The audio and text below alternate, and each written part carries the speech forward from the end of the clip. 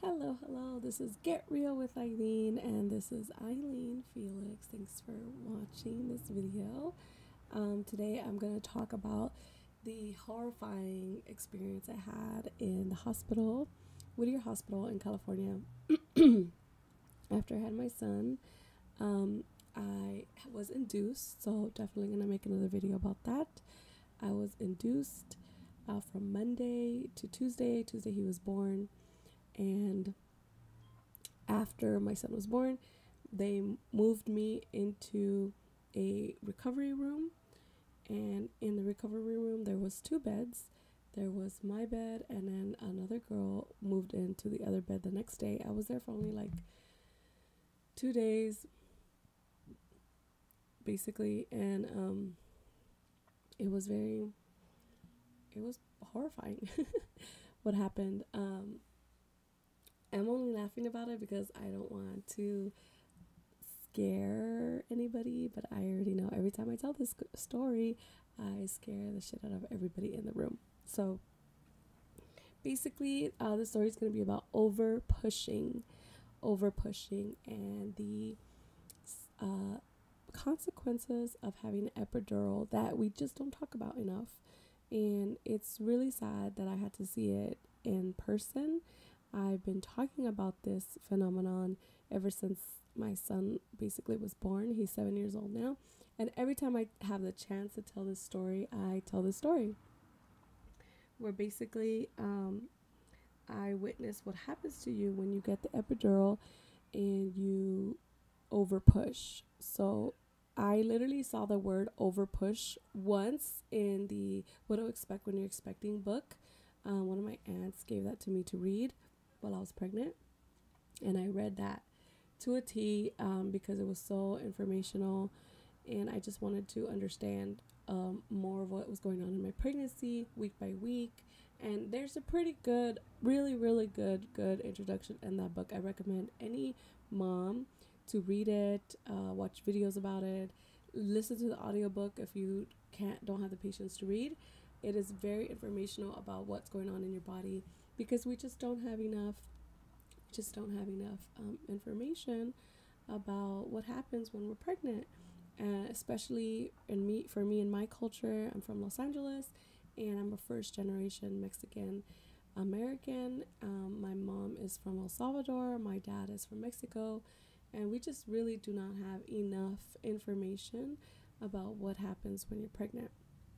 And before, during, after, and what to expect, how to recover, all of that. It's just, for some reason, doesn't exist. So now I understand like what happened to the girl who came in the recovery room with me after she gave birth, why that happened to her, because she has no education. We have no education on it. So in comparison, I had an all natural birth, right? I was induced, but it was all natural. So it was a vaginal birth. So it was an induced vaginal birth. I cannot say all natural. It was not all natural. It was an induced vaginal birth. So without an epidural. And I had so many moms come up to me and really tell me, don't do the epidural, don't do the epidural. So basically, I was good after I had my son. I did feel really tired. I lost a lot of blood. They did have to cut me open just to do that last push and to get him out, for me to push him out. And she sewed me right up, and she used local anesthesia to do it. Now, mind you, I'm comparing my birth compared to this 19-year-old who was recovering in the room with me. And I'm trying to give you guys all the little details to set up the story, which is why I keep bouncing back and forth. Sorry about that. And so I gave birth on Tuesday, and she comes into my room Wednesday. And I was discharged, I believe, Thursday. So basically, on that Wednesday, she came in, and her mom was there, and nurses were there who happened to be Asian. Now, I will be saying races because we have enough um, what is called statistics. We have enough statistics to show that women of color, black women, Hispanic women, and then lastly, white women are treated differently in the hospital industries. Now, besides the fact that that's racist, we do need to take into account the people that are going to be taking care of you in the hospital. Obviously, you know, different races have their own prejudices, and the nurses in this scenario happen to be Asian, and I just want to put that out there because. And so they were shooing the mom away right away. The mom was very concerned. She looked concerned with the daughter when they brought her in the room, and they were just like, go, leave, she needs to rest. And the mom's like, okay, well, I want to be here, like, she's my daughter, I want to be here with her. She was 19 years old. And they were like, no, she needs to rest on her own, you need to leave. So they shush the mom away. She leaves. The girl lays down. I'm laying down. I'm like, well, that's kind of crazy, okay? And then all of a sudden, I'm minding my own business. Sorry. There you go. I'm minding my own, and the girl starts to cry. She starts to cry and sob. And, I just had a baby. I'm in a vulnerable place. I don't want to hear someone else crying next to me. I don't want that right now. You know what I mean? So after like 5 minutes of her crying, I, opened my little curtain, because there are these curtains that separate you two. And I was like, hey, are you okay? And she said, no, it really hurts. It really hurts. I want my mom. And I go, okay, well then, why don't you call her? And she said, I don't have my cell phone with me. I don't have anything with me. I have nothing to call her. So I lent her my phone, and I said, here you go. You could use my phone. You could call her. So she calls her mom, and she begs her mom, come back. I want you to come back. It hurts. I don't feel good. And what this girl was experiencing is called overpushing. And basically this happens when you have the epidural and it numbs you to the point that you don't realize when you're pushing so hard to get the baby out of your body that you actually hurt yourself. And that's what this girl did. I know that now, looking back at this situation, I didn't know that at the moment. So at the moment, I didn't go through that problem because I didn't have the epidural. So I didn't know what that felt like. I didn't know what that was. But this girl was hurting. The epidural had already, it came and it was gone, girl. It left, like she didn't have any painkillers basically. So because she didn't have any painkillers, she was feeling all of it right now. And so, oh my goodness. So she was crying, upset, and then I started to get concerned. So I told her, you know what, you should push the button on your bed to call for help because you're feeling hurt, and maybe they could do something about it. Maybe they could give you pain medication or something like that. And so she said, okay, tell me why her button didn't even work. Whittier Hospital, why are we so ghetto? I hope you guys did better by now, 7 years later. And so, Whittier Hospital room didn't work. Her button didn't work, but mine did. So I was like, don't worry about it, I'll do it. I called them, and they're like, yes, what do you need? Super rude, super condescending. Again, Asian nurses. Don't mean to bring it up, but they just happen to be Asian, and I happen to not be Asian. Let's just say that. So maybe there needs to be a little bit more cultural appropriation classes in hospitals, because if you have different cultures working together, they need to somehow create a bridge of respect. Okay, obviously they were being very rude and condescending, and I will also share my moments where they were rude and condescending to me while I was giving birth in a separate video, not in this video. So I was like, hello, the girl next to me is in pain. She needs help. Someone needs to come and help her. So a nurse comes in and she's like, what do you need? And the girl's like, it hurts down there. It really hurts. And as much as you can, as be a condescending bitch, the nurse is like, it's gonna hurt, honey. You just gave birth. It's gonna hurt. You just gave birth. And then the girl started crying, and then she was just kind of like, yeah, it is what it is. And then she just walked away and left. She walked away and left. So the girl's sitting, laying down, crying again. I'm over here like, wow, dude, I just gave birth. Like, this is not what I want to deal with right now. Why do I have to be Captain Save-A-Ho and like say something about it? Because obviously no one else is. So I called them again, and I was just kind of like, you know what? You need to come and help her. She is hurting. And so she came in again. A nurse came in again, and then same thing. The girl's crying, and I'm like, look, you need to help this girl. She's hurting. She's upset. I gave birth yesterday. I'm not hurting. I'm not crying. This is not normal. Something is wrong, okay? Something is very, very wrong, and you need to do something about it. Can you check her at least? Check her. And I hate that I had to even stand up, because it's bullshit that a stranger has to stand up and like tell the staff at this hospital, do something, do your fucking job. And it really makes me upset still to this day, because again, the numbers don't lie.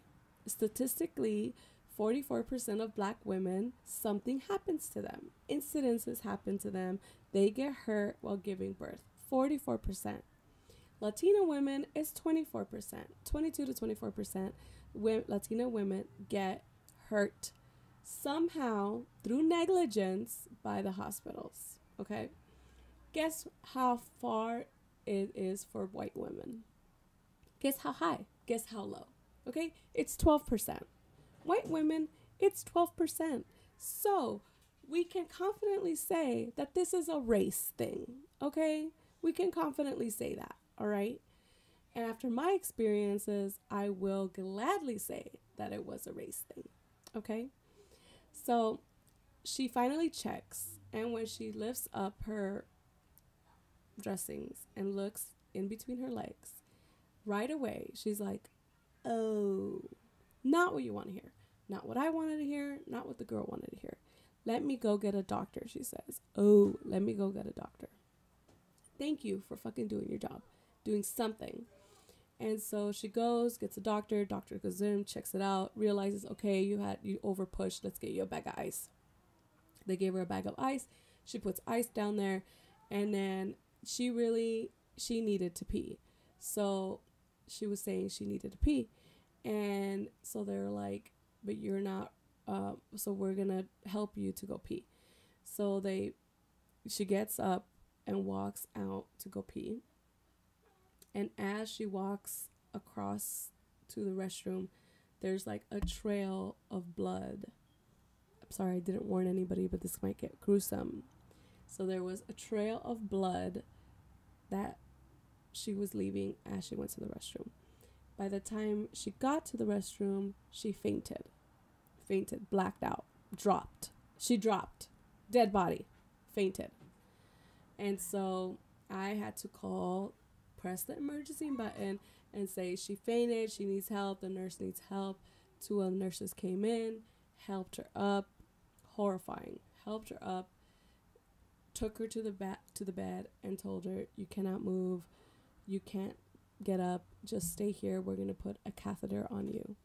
So as painful as it was, they put a catheter on her. So like I said, they picked her up, put her on the bed, and put some ice down there for her. Again, no one talks about this stuff. Nobody talks about this. Overpushing is a thing. The epidural isn't that great of an idea. Actually, if you compare the pros and the cons, there's more cons than pros, which is why I didn't do the epidural. Now, did I know that this is how bad it was going to get? No, I didn't. I didn't know that's how bad it was going to get. And I've been telling my friends and everybody I know left and right, you need to really look at the consequences of pros and cons of your epidurals, because there are things that can happen to you, like overpushing. You can't move. It goes against our natural, you know, laying down goes against our body's natural way of using gravity to push the baby out. You cannot move to squat when you have epidural, and you're kind of going against everything natural, basically, just so that you can find some form of relief when the pain is natural as well. So that's another thing that, this video is really much about, like, educating and sharing this story. And I really hope that girl's doing okay. Ever since I just felt so bad for her, and I'm really glad that I stood up for her, because it looked like they weren't going to do anything about it. Nobody cared to get up and do something about it. And yes, I do bring the race thing because statistics don't lie at this point, and Black Lives Matter has just happened, but it's also, their numbers are the worst. They are. Black women's numbers are the worst. And I've talked to my aunts about it who are Latin, and they've also had situations where the hospital literally told her, go home, you're not ready. And she was like, I am ready. And they were like, no, you're not, go home. And she didn't leave the hospital. She waited in the room, and in an hour she gave birth to her son, my cousin. So it really goes to show that it's like you're talking and they're just not listening to you. And I hate to say it's because of race, but it is. It is. And in Whittier Hospital, I left a terrible review on them on their Yelp. They called me trying to talk to me about it. They forgot to give me food. They kept insisting I get the epidural. One of the nurses even told me, oh, you really think you're going to be able to do it without the epidural? Like, super condescending, super rude. Again, happened to be Asian. And it was like, why are you working at a hospital catering to, when it comes to race, catering to Latino women, other women that are not your race, if you're going to treat them this way? There's no point for me to be a nurse in a place that I'm going to be racist toward the patients. That's not cool. So I understand this sounds very accusatory, but I lived through it. It was something that happened to me, and I saw it with my own two eyes. So I know for a fact that it does happen, and statistics don't lie. So again, overpushing can happen when you have the epidural, because your body has a natural system of warning you when you're overpushing during birth. And it happened to me. My body was warning me when the nurse was telling me, you need to push to 10, and she was screaming at me, 1, 2, 3, 4, 6, 7, 8, 9, 10. My body was screaming at 7, stop pushing, stop pushing. And so I would stop at 7. Now, tell me why this nurse got upset at me for listening to my body. I'm serious. She was upset at me. She was like, what are you doing? Why are you stopping? I didn't tell you to stop. I told you to push till 10. And I was just like, bitch, don't fucking talk to me. Like, stop. Because in the moment I was giving birth, and she was not comprehending that I was following my body's natural rhythm. Now, my body was telling me when to stop pushing. And I thank God listened to it, because if I hadn't listened to my own body, aka instincts, my own feelings, if I didn't hear my own body hurting in pain when I was pushing past 7, I would have ended up like that girl next to me in the recovery room. I'm serious. I would have ended up like that girl, crying for my mom, bleeding out of my vagina, because she literally pushed out some of her insides outside. That's what happened. Okay. Inside to outside. she pushed so hard, it became so swollen that some of her insides became outside. Do you understand what I'm saying? And because it's like outside like this, there was no way for the swelling to go back in. So she had to use ice to reduce the swelling, reduce the inflammation, and help herself heal. This is my story that I witnessed after I gave birth, and this is the reason why I feel so passionate about this course, about sharing this information with everybody, because everybody I meet, everybody I know who's pregnant, everybody that I know wants to have a kid, I share this story because it's fucked up that this happened. I witnessed it, and honestly, for the first 2 years, I couldn't even talk about it without crying. I feel like crying right now. And I couldn't talk about it because I was crying for her, so traumatized. And literally, I don't even want to have another kid. I have one kid. I'm like, good. I'm good. I'm done. I'm done. Excuse me. So I hope this helpful. This horrifying story was helpful for anybody. If you have any comments, questions, concerns, you can comment below. Please like and follow my page. I'm going to add more videos, and I really appreciate your support. So get real with Eileen. Have a great day. Better than that girl did, for sure. You guys are already doing the next best thing, which is literally researching it. So I'm happy for you. Bye.